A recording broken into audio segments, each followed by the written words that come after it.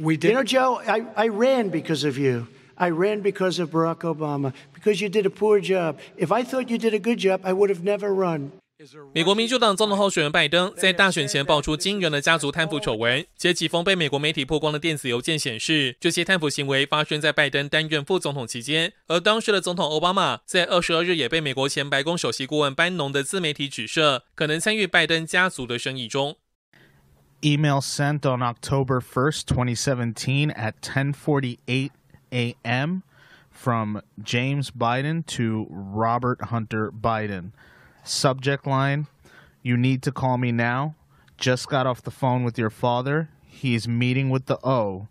Some outrageous acquisitions.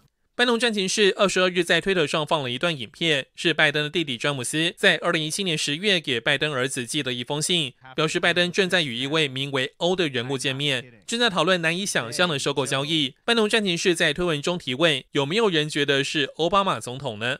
The whole direction of FBI headquarters for the last 6 or 7 years has been to cover up for Hillary, for Biden, possibly for Obama.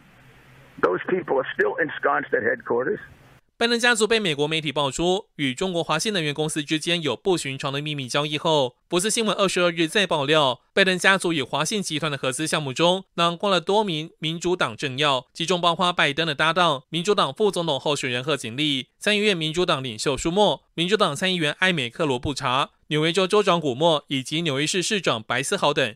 福斯新闻曝光的这封电子邮件中，标题为“第一阶段国内联系人”，这些民主党政要就在联系人名单当中。另外，据美媒国家脉动22日报道指出，拜登家庭并不是第一个从华信能源获利的。前总统克林顿及妻子希拉蕊就曾借基金会从华信公司收受最高$10万的捐款。